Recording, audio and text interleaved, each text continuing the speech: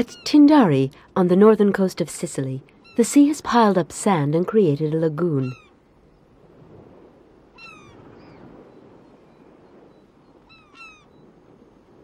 The emerged bank's rounded shapes calls to mind, more or less depending on the year, a Madonna and Child.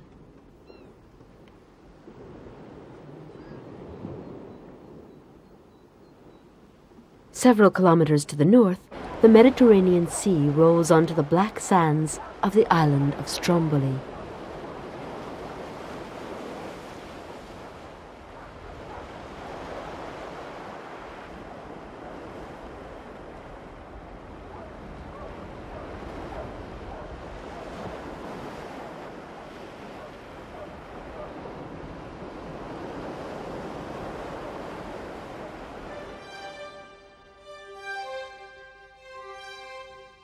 The Mediterranean basin is a perfect example of the extraordinary diversity of European coasts. Despite the fact that the Mediterranean is practically enclosed, has hardly any tides, few storms, is almost monotonous, its coasts abound in sunny landscapes that are not only beautiful, but also full of contrasts.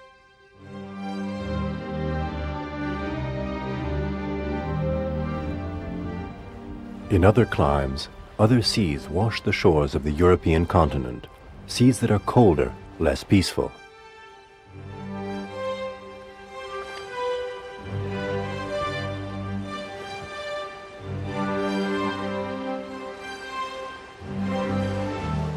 The Atlantic Ocean, Baltic Sea, Black Sea, North Sea, English Channel, and Norwegian Sea, each touches the old world in its own fashion. This fjord and its incomparable setting were created in Norway when a glacier retreated and the seas advanced deeply inland.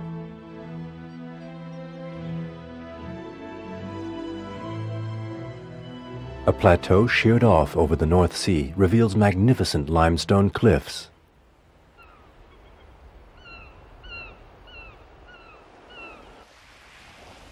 In Portugal, the ocean's erosive action has crafted this jewel of a coastline, the renowned Algarve coast.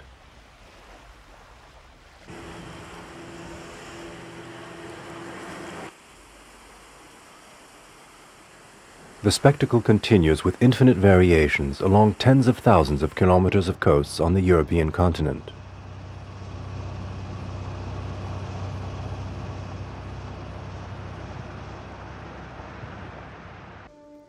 Corsica alone has over 1,000 kilometers of coast.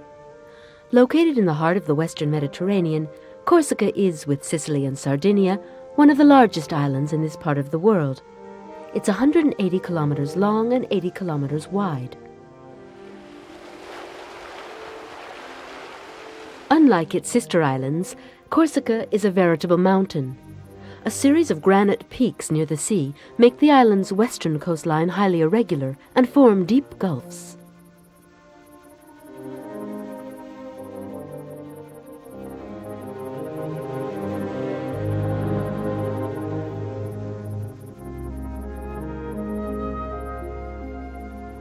Corsica's climate is exceptional not only because it is very sunny, but it also has abundant rainfall, brought by brief downpours. So there's water everywhere on the island, a multitude of stunning creeks and streams, and about 40 rivers. The island's water resources account for its lush vegetation.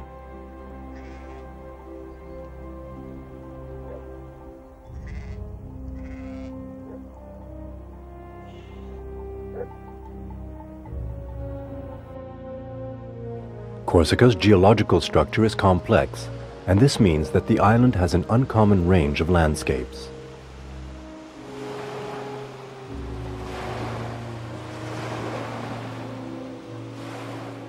The variety, color, and shape of its rock formations make them one of Corsica's major attractions. These formations are why Corsica has been so rightly called the Isle of Beauty.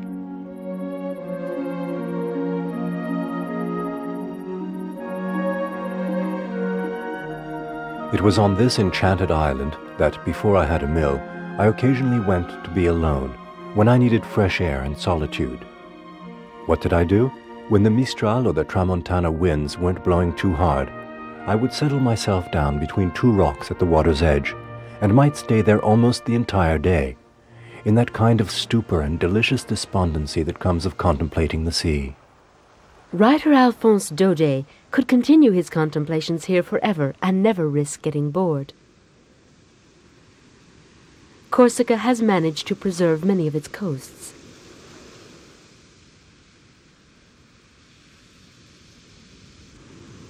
Although we're inevitably attracted to them today, there was a time when it was best to avoid these shores and beaches. Across the sea could come danger, misfortune, pirates or invaders. The Corsicans often preferred settling in the mountains, where life was harder, but all told much safer.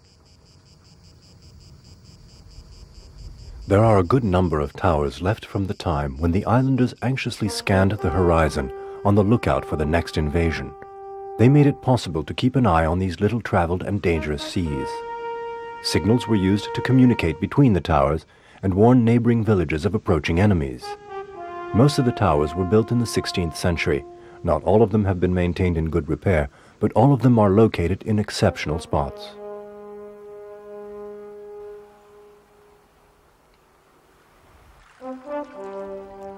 This small fort was built by the Genoese in 1546 on the Gulf of Girolata. This magnificent spot is a nature reserve. It's the seaside border of the Corsican Regional Wildlife Preserve. This beautiful granite formation is a vestige of an ancient time when there was volcanic activity on Corsica. This magnificent beach, fringed by a splendid pine forest, stretches for 6 kilometers along one of the most beautiful spots in Corsica, the Gulf of Calvi. Man lived on the shores of the Gulf in prehistoric times. It got its current name in the 13th century during a feudal war. One of the warring lords was entrenched on a completely bare rock. The rock became known as Calvus, or bald in Latin. The gulf stretches from the point of Revelata to the point of Spano, and is separated into two distinct bays by a granite promontory where a citadel was built. This little city, where some people claim Christopher Columbus was born, is one of the most charming towns in Corsica. It was built in the 13th century. The city is divided into two distinct districts, A Cittadella, the upper town, and U Borgu, the port. The port and citadel have always been integral parts of Calvi, which adopted its motto in the 16th century, Calvi semper fidelis, or Calvi always faithful. The citadel symbolizes the city's faithfulness to the Republic of Genoa, which ruled the island for over 6 centuries. The dense, high-walled citadel was begun in the 13th century, then heavily fortified in the 15th century. The work was commissioned and financed by a group of Genoese bankers, Il Banco di San Giorgio. The citadel is the heart of the Genoese city. Several well-preserved buildings, in the maze of charming tiny streets, show how important this fortified city was in the Middle Ages. Today, a marina, in other words the port, is a favorite spot for summer vacationers. It is located just at the foot of the citadel.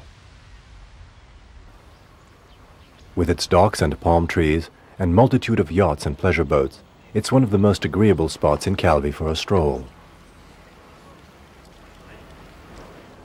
But the beaches and inlets on the Corsican coastline have still other beauties and surprises in store for us. This beautiful white sand beach is located about 20 kilometers south of Sartène.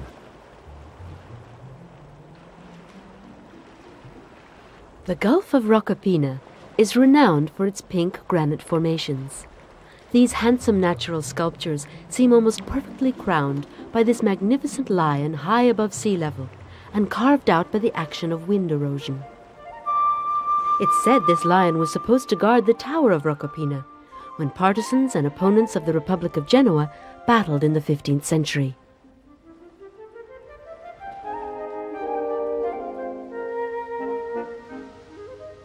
Here we found a curious bay with mountain walls of stone to left and right, and reaching far inland, a narrow entrance opening from the sea where cliffs converge as if to touch and close.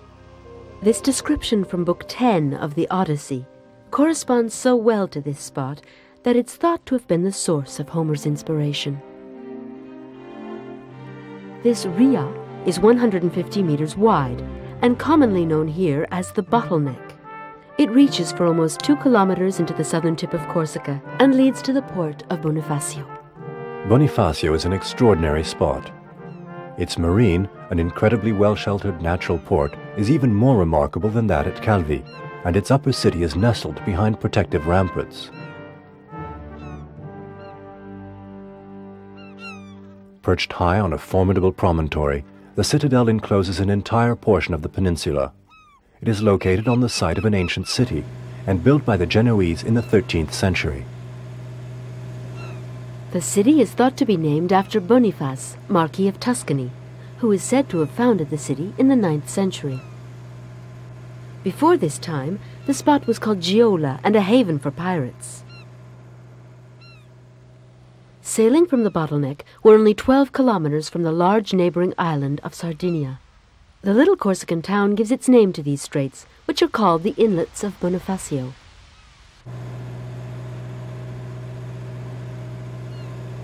One has the best view of this extraordinary sight from the sea.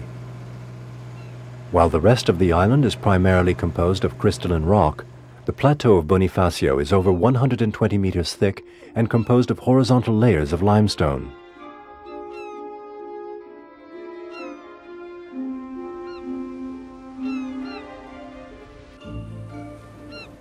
The cliffs are 65 meters high. At the base, the sea has eroded away the extremely friable limestone.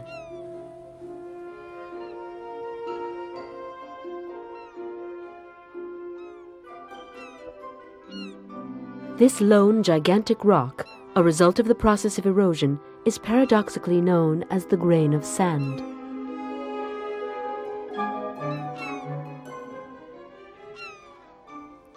The sea is not the only force that sculpts the cliffs. These spectacular stairs were carved directly into the cliff face. They are called the Stairs of the King of Aragon.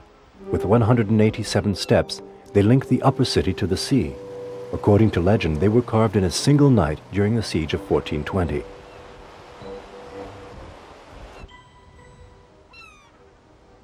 Despite the erosion caused by the sea and the fact that the rock mass is slowly diminishing, these multi-story homes were built right over the cliff face. On the far white mountain, one sees a group of homes lying like an even whiter spot. They resemble wild birds' nests hanging so on the rock. The homes of Bonifacio fascinated writer Guy de Maupassant. How can one resist the spectacular charms of this little city perched high on the cliffs?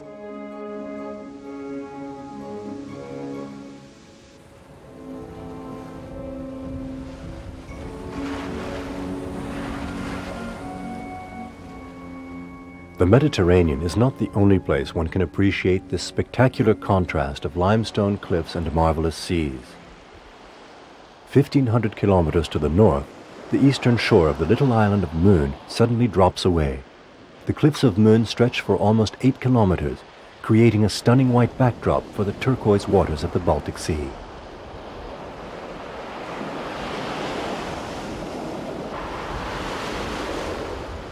Rising about 100 meters out of the sea, these cliffs are part of a very ancient chalk deposited, formed 75 million years ago at the bottom of the deep, calm sea that covered Denmark at that time. Later, movement in the Earth's crust lifted the chalk deposit from the sea floor, and it underwent glacial erosion. Today, the sea eats away at the chalk constantly. Erosion is spectacular. In 1905, 1914, 1952, and 1980, huge portions of the cliff face collapsed into the sea. On January 13, 1988, Sommerspiret, the most famous spot on the huge natural wall, crumbled away and disappeared forever.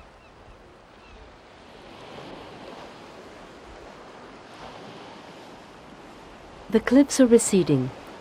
The shoreline is fringed by a beautiful flint cliff, polished by the waves. Overhead, a forest of beech trees grows up to the very edge of the cliff. The coastline of this little 216 square kilometer island is not formed only of cliffs. Beautiful sand beaches and long ranges of dunes can be found on the Baltic shores. The tides in the Baltic Sea are weak, and the seawater contains relatively little salt because the many rivers that drain into the Baltic constantly replenish it with fresh water. This means it abounds in marine nutrients and plankton and is a perfect environment for hundreds of species of fish. A local chronicle dating from 1326 reports that herring were so abundant around the island of Mön that you could fish with your bare hands.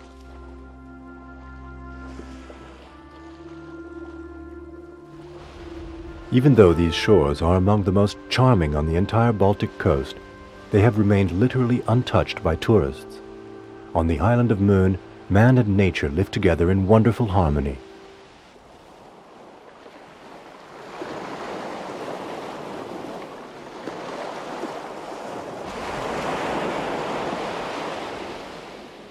The coast of Mön is a refuge for ducks, waders, and birds of all kinds who flock here from the farthest regions of northern Europe to winter in the island's relatively warm climate.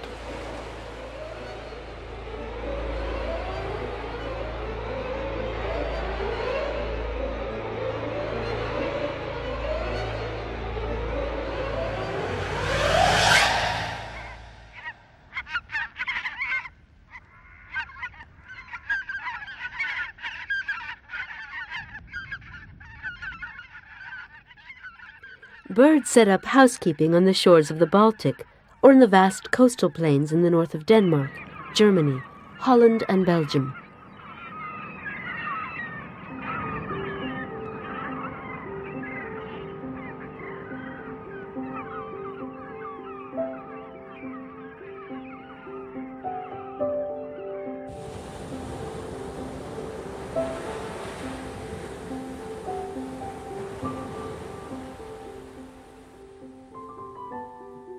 Tidal phenomena on these low-lying coastlines are spectacular.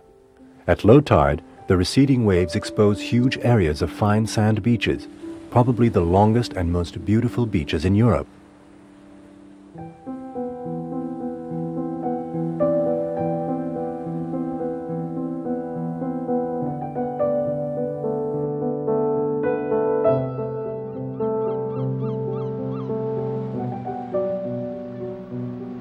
Along the straits that separate France and England, at the edge of the English Channel in the North Sea, rise the high cliffs of Cap Blanc-Nez.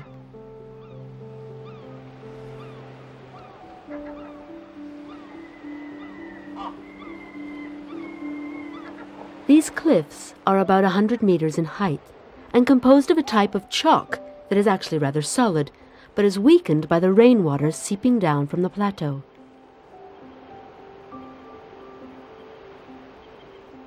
Rockfalls are common, and with each one the cliffs recede a bit more. Here the sea is not responsible for the process of erosion, it just clears away the rubble.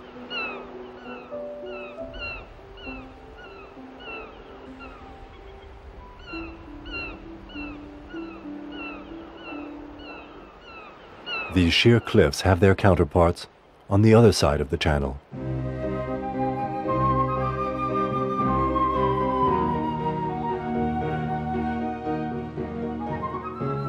Upon approaching the English coast, as the Norman invaders once did, one first sees a long, blinding white band.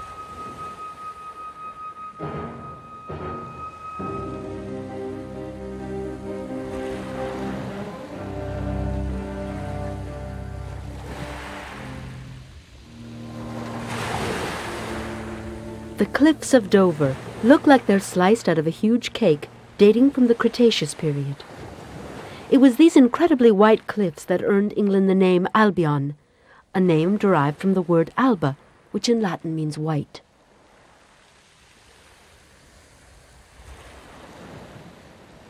On the other side of the channel, there's an almost identical chalk wall. But several kilometers of the face of the cliff are so unique that they have made this coastline famous worldwide. For many years, Etretat was nothing more than a small fishing village. Today there's only one fishing boat left, manned by the last of the village's fishermen. Etretat has become one of the most renowned sea resorts on the coast of Normandy.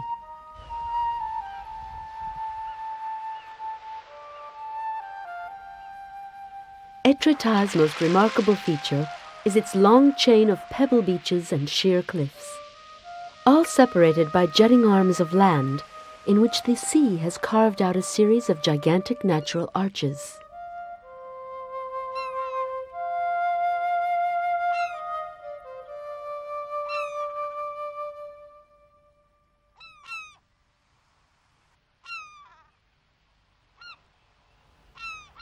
The walls of the cliffs reach a height of 90 meters.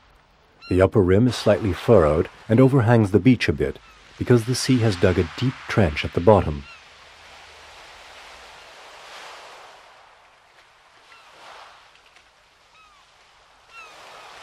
High tide, twice a day, brings the sea into contact with the cliffs, covering the beaches and isolating each feature. It is usually a good idea to check the times of tides before setting out on a long walk.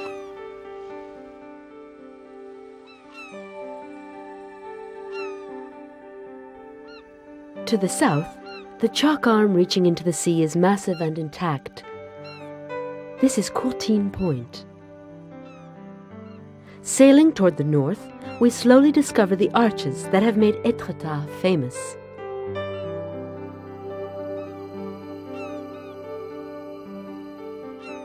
Mandeport is gigantic, 82 meters high. It rivals with the Aval Arch. Here one can sail under the arch only when the tides are highest.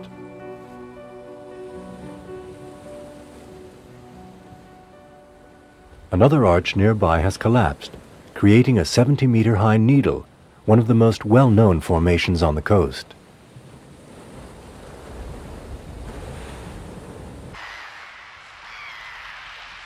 The sea-battered Amont Arche to the north is heftier. 39 meters high, it marks the northern limit of the Etretat arches. The cliffs of Amont were the setting for an unusual ceremony in 1884. That year, an Indian prince died suddenly while visiting Etretat. Hindu ritual required that he be cremated immediately, but cremation was not legal in France at the time. In order to avoid a diplomatic incident, the French government authorized the prince's family to discreetly build a bonfire on the pebble beach at the foot of the cliffs. At nightfall, the prince's remains were set aflame, at a spot just meters from the sea. American painter Henry Bacon witnessed the secret cremation, as did French writer Guy de Maupassant. Innumerable famous figures in art and literature have been inspired by Etretat's superb coastline. French writer Maurice Leblanc was a frequent visitor to Etretat and made it the setting of one of his detective novels starring Arsène Lupin. 40 or 50 meters from that impressive arch known as the Aval that stretches from the upper edge of the cliff like the enormous branch of a tree reaching out to take root in the underwater rocks, there is a limestone cone. This cone is nothing more than the tip of a rock sitting like a pointed cap over a vacuum. The needle of Etretat is hollow. And it would become the fabled hideout of the novel's hero, Arsène Lupin, the gentleman burglar. Actually, Lupin's discovery is entirely fictional. But does it matter if it's only imaginary? Maurice Leblanc's description of the hollow needle is so wonderful, it seems almost real. An enormous rock, over 80 meters high, a colossal obelisk, sits upon a granite base, wide at water level and tapering up to a peak, like the tooth of a gigantic sea monster. White like the cliffs, a dirty gray-white, the frightening monolith was striped with horizontal lines of flint, where one could see how time had worked slowly for centuries, piling the layers of limestone and pebbles one upon the other. The whole was powerful, solid, formidable. It looked like something indestructible against which the furious assaults of waves and storms could do nothing, with a sort of finality about it all, imminent, grandiose despite the high cliff wall that rose above it, immense despite the space in which it stood. It's said that there was a vast shipbuilding yard at Expoza in 55 BC, when Julius Caesar was preparing his invasion of England. An expedition that came close to catastrophe because the Romans knew nothing about tides. They left their boats on the English beaches just as they were used to doing on the Mediterranean, where there are hardly any tides. In 26 AD, Emperor Tiberius left Rome, but not to move to the British Isles. He chose a small island off the Sorrente Peninsula. Almost 2,000 years later, Isola di Capri is still drawing celebrities.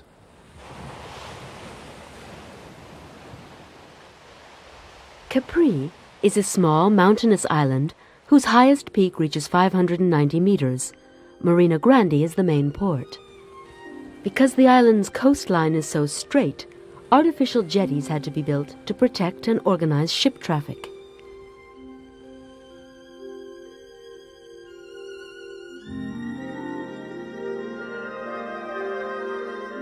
The island is only 6 kilometers long and 3 kilometers wide.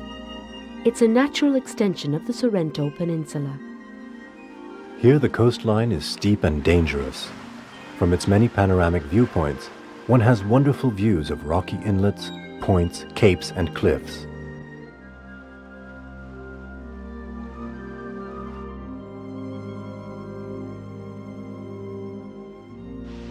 The Faraglioni rocks are an eternal Capri landmark. These gigantic limestone rocks face the waves off Punta di Tragara, southeast of the island.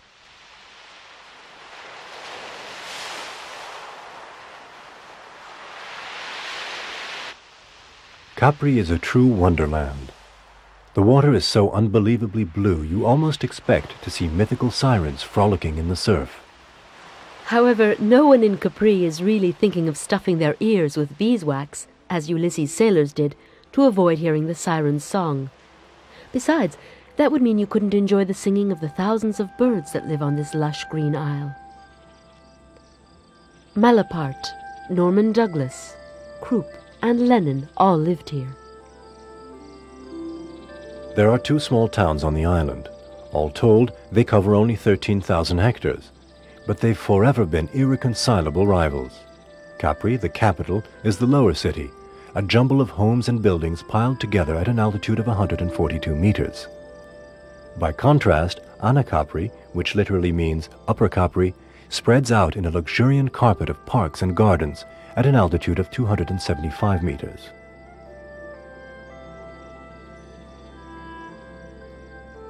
The little island of Capri has a sister, the island of Ischia, to the north on the other side of the Bay of Naples.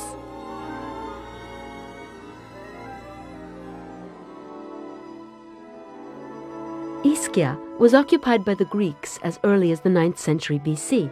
They called it Monkey Island. Later, many warring peoples tried to seize control of this little bit of heaven on earth. This ancient volcano covers a surface area of 45 square kilometers, and almost every square centimeter seems to be exploited.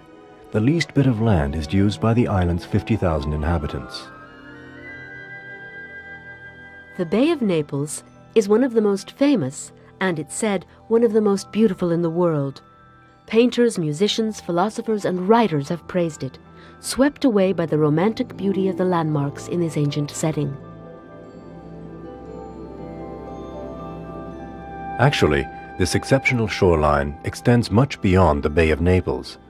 To the south, beyond Sorrente, the shores of the Gulf of Salern are even more beautiful. The village of Positano, perched in the middle of the Amalfitane ledge, is one of the most authentic and prettiest towns one could imagine.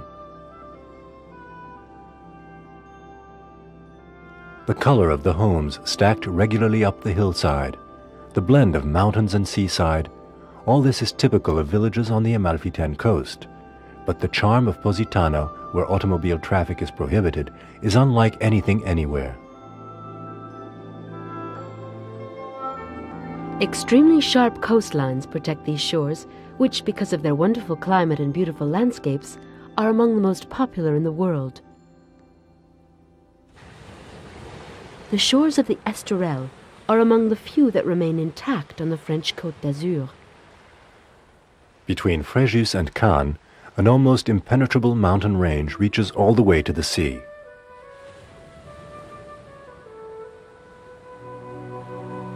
The Esterel range appeared at the end of the Tertiary period, and in the Quaternary period it underwent violent erosion.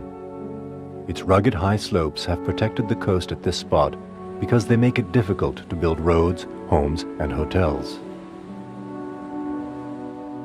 A road was, however, cut into the ledge. Now it's at least possible to enjoy a view of this magnificent shoreline.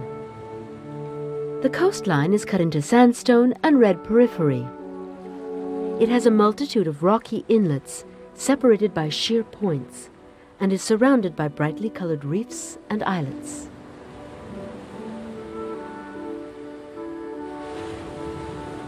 Elsewhere along the coastline, the natural landscapes have been altered by development, which does not always respect the beauty of the setting.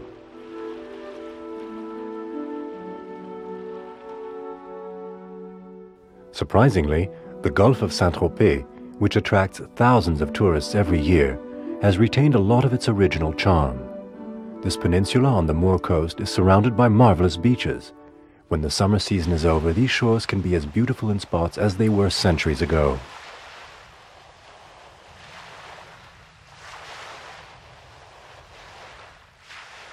By definition, the shore is the spot where land and sea meet, a clear line where the two elements come into contact. But occasionally, the notion of a coastline is more complex. This is the case with the great deltas, where rivers spread out and flood the land with fresh water before flowing into the sea.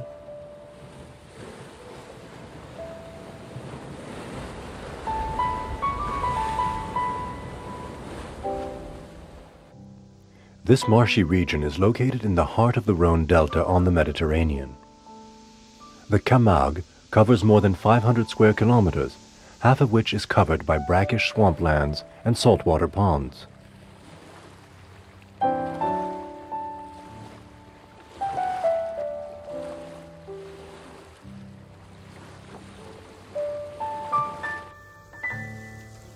Nature has composed this landscape in horizontal lines.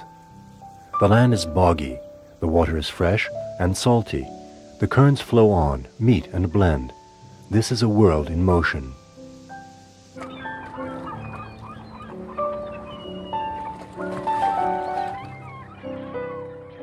The balance of power between earth and sea is vague. The entire eastern portion of the Camargue is slowly gaining on the sea. In spots, the sands move toward the open sea at a rate of several meters per year. But to the west, where the river trickles out across the delta, the sea is eating away at the coastline.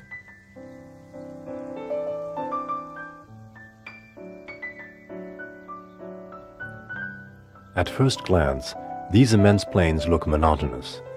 But the Camargue is worth a second look. You can only appreciate its charm when you understand how unique and incredibly rich this environment is.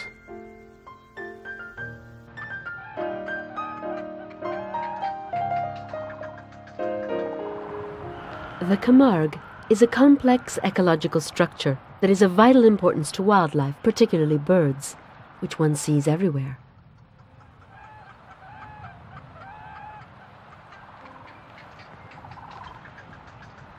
This highly diverse environment is perfect for the nesting, feeding, and breeding of many species.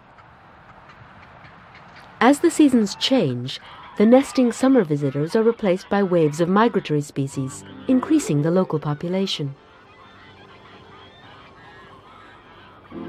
The pink flamingo is the perfect symbol of the Camargue. Without this region, the species would be threatened with extinction, because no other spot on the Mediterranean offers such favorable conditions for nesting.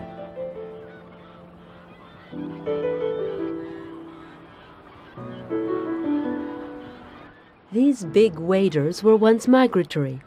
They spent the winter in Africa. Today, almost 10,000 flamingos live in the Camargue. They thrive in these very salty waters and depend upon the constancy of the water level. Both of these factors enable the pink flamingo to find adequate food and safe nesting grounds away from predators and flooding.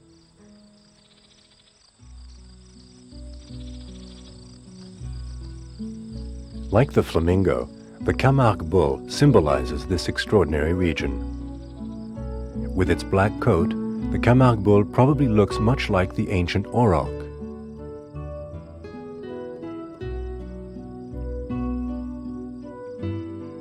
At the beginning of the 19th century, there were only 3 herds left, numbering less than 600 wild bulls.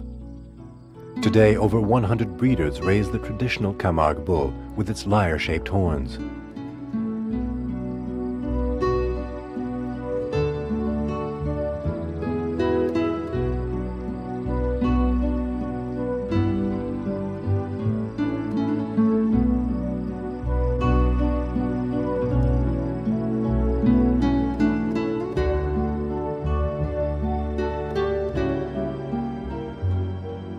We know little about the ancestry of the Camargue horse.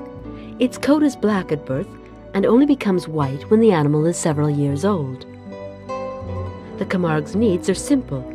He can get by on a little fresh grass and a few reeds, but he has the stamina and endurance to meet any test. Camargue horsemen know this incredibly sure-footed little horse can be trusted, regardless of the terrain.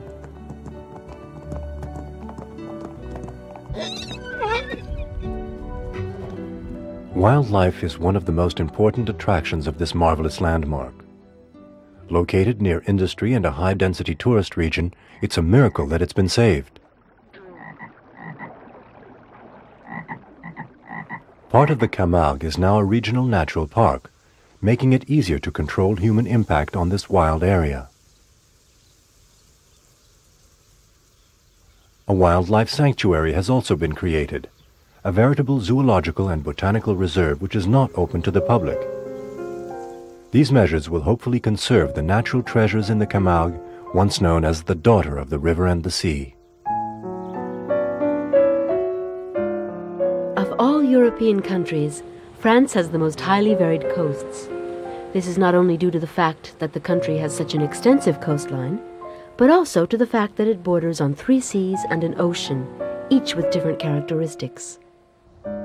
Brittany alone, on the continent's western edge, is surrounded by the sea on 3 sides and has 3,000 kilometers of shoreline, not counting its islands. Its jagged coastline is extremely varied, and as the tides change, it offers a surprising series of gently sloping beaches and rugged rock formations.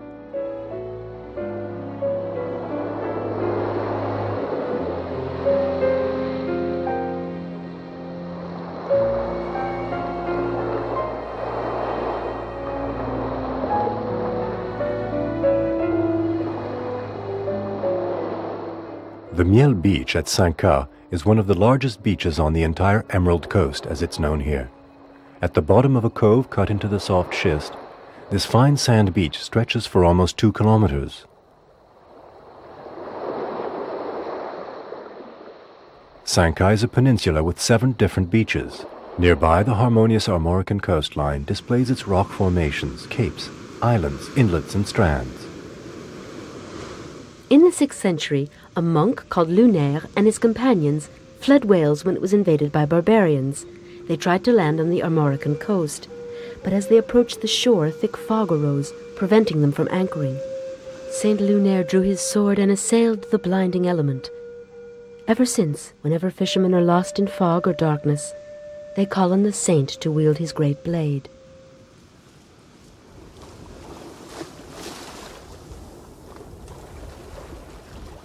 These coasts are home to a multitude of mollusks and shellfish, easy fishing for beachcombers when the tides are low. They too are part of the Brittany landscape, like the flocks and flocks of birds that compete with them for this pittance.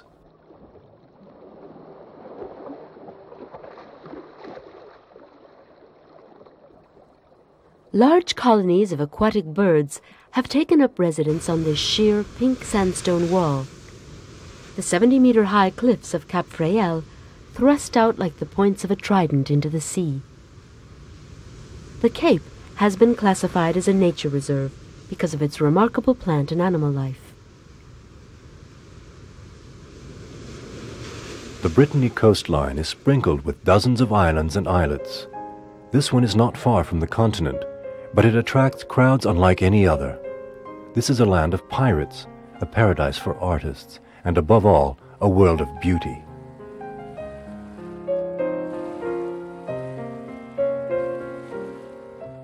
The climate on Brea Island is almost as mild as that on the Mediterranean, and the vegetation here is luxuriant. Beautiful palms, mimosas, eucalyptus, and fig trees shade these rocky landscapes, giving them a particularly poetic charm.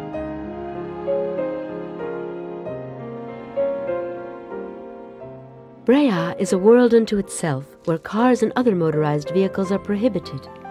Here one rediscovers what silence means. One can take the time to admire the sights and sounds of nature.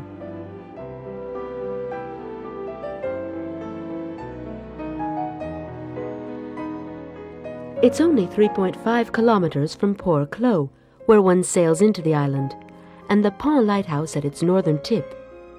Yet, the landscapes in the north are incredibly different. Here, the coastline is barren and rugged.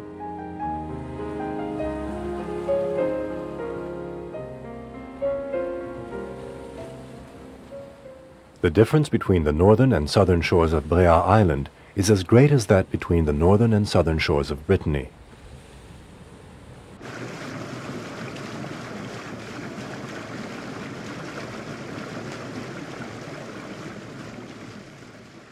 This little river flows only a few kilometers to its mouth on the Atlantic. It played an important economic role in antiquity when clay was gathered along its banks. Today, the Ode River is known above all for its beauty. It snakes quietly across the island, then flows into an estuary. This sheltered harbor is home port to many fishing boats and yachts.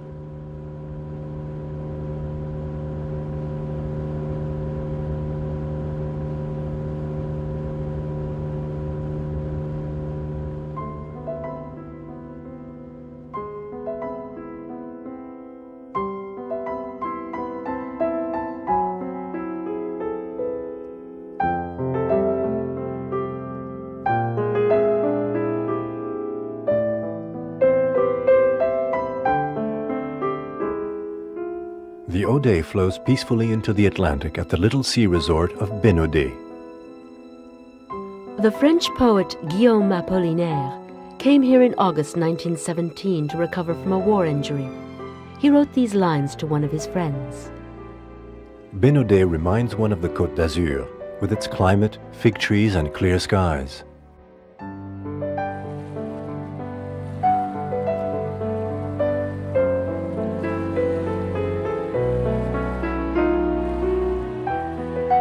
Here, as in northern Brittany, the tide set the pace of life, particularly for the fishermen. Whether it be deep sea or line fishing or just beachcombing, fishing is the thing.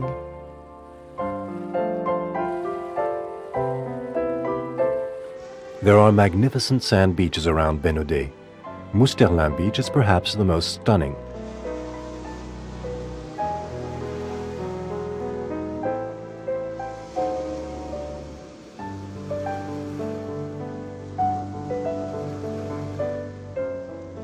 In contrast to these sandy plains, Brittany's rocky western coastline is carved into sharp points that jut dramatically out into the Atlantic Ocean. Crozon Peninsula is a huge stone cross over 20 kilometers long and one of the last sanctuaries where the original beauty of these coasts has been preserved. It's one of the wildest and most storm-battered spots on the entire Atlantic coast. Crozon Peninsula drops off into the sea at Penhier Point. This sheer 70-meter wall extends to a group of isolated boulders known as the Pile of Peas. Penhier Point is on the front line of the endless combat between the continent and the sea. But it's a hopeless battle, because the rocks are receding, worn away little by rain, wind, ice, and the battering of Europe's most powerful tides.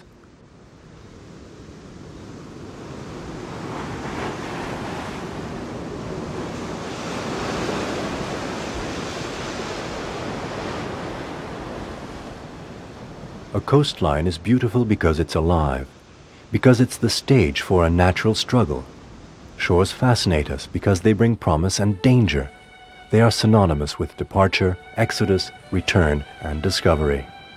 They have always been a setting for important moments in human history.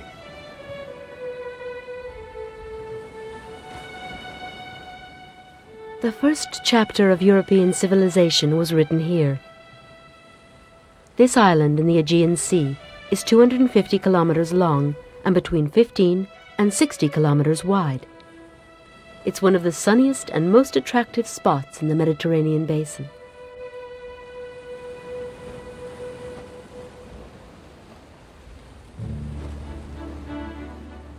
These shores were the setting of the adventures of Zeus, Icarus, Theseus, and Europa. Many myths begin or end on these borders between land and sea.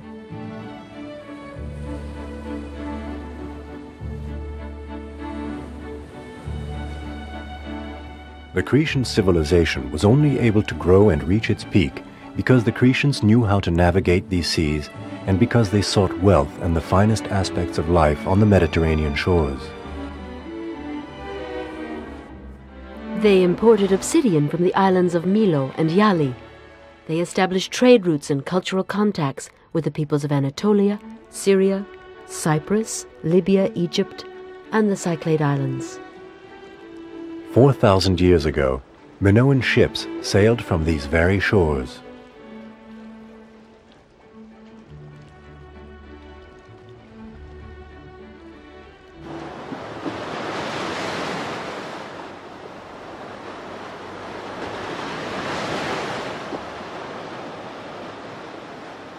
Crete's 1,000-kilometer coastline offers a magnificent variety of fabulous landscapes.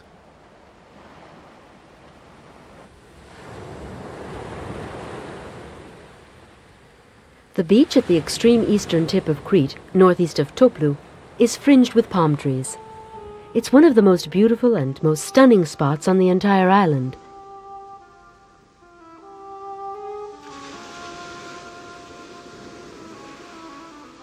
This exotic beach, with its phoenix palms, borders a little bay that resembles a lagoon. Vai Beach is such a paradise and so popular that it was classified as a protected zone to preserve its beauty.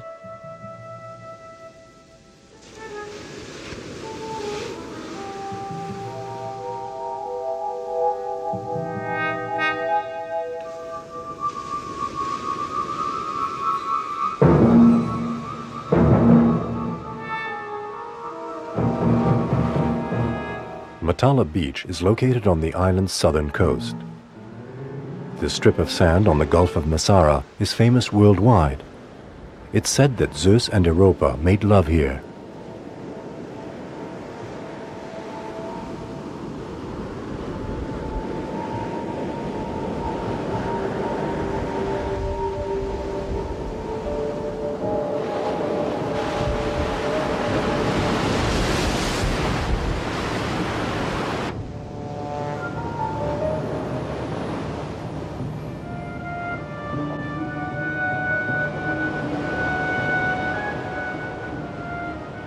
These caves were inhabited in the Neolithic period.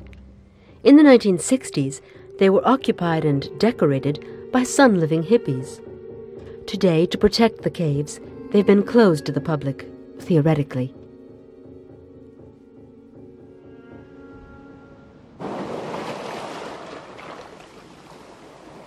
Of all natural landmarks, sea coasts are the most popular and the most endangered. The public's desire to have easy access to these natural spaces and to be able to enjoy them in comfort is all the greater when the spots are as beautiful as these.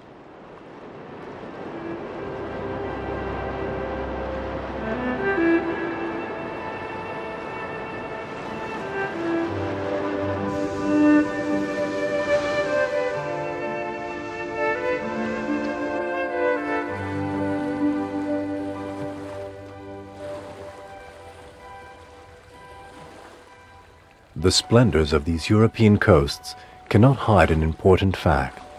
Thousands of kilometers of other shores have been damaged or ruined forever. Let us hope that mankind remains vigilant and concerned, so that these fabulous shores will not one day be just a memory.